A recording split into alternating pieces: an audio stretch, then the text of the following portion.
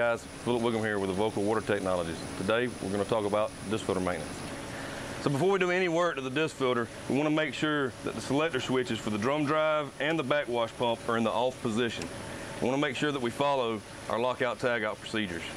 So the first step of inspecting your nozzles is to open all the sliding covers over the whole filter.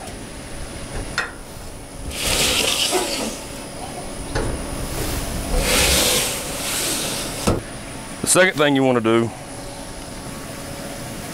is loosen the sanitary couplings on the spray header. The reason we loosen these is because there's a gasket in between the two sanitary flanges, and you don't want to roll that gasket and damage it.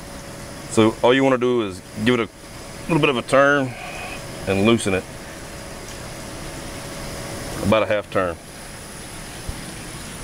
Once the sanitary couplings are loose, then you can raise the spray wands out of the filter.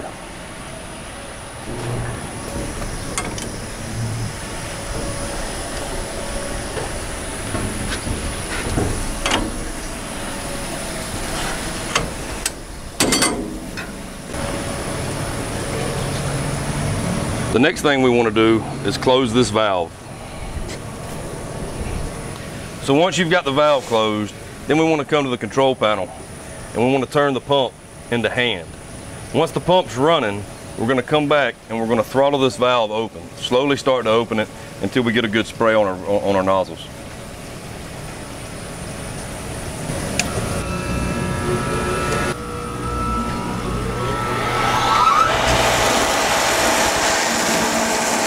So what we're looking for here is you can see that we've got some plugged nozzles. We want a spray pattern like this. These nozzles on the back end have been plugged with debris. Once we've identified which nozzles are plugged, then we can come turn the pump back off.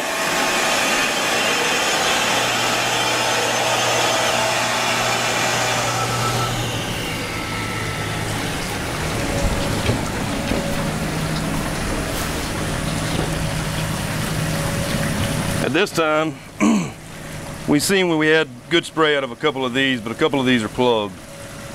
So what we're going to do is we're going to remove the nozzle.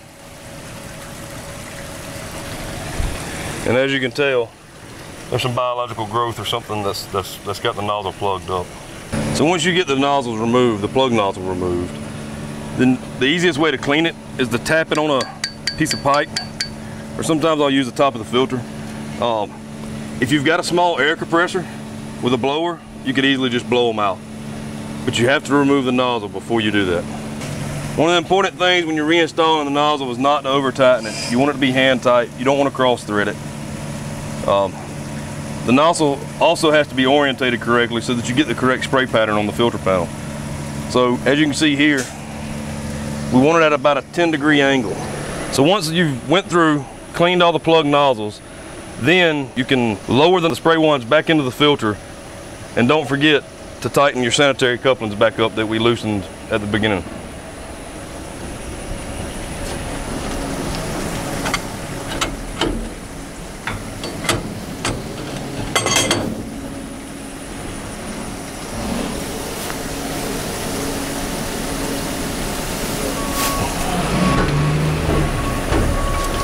Once the spray bars are back in place, always remember to open this valve. Once this valve's open, we've got to put our backwash pump back into auto.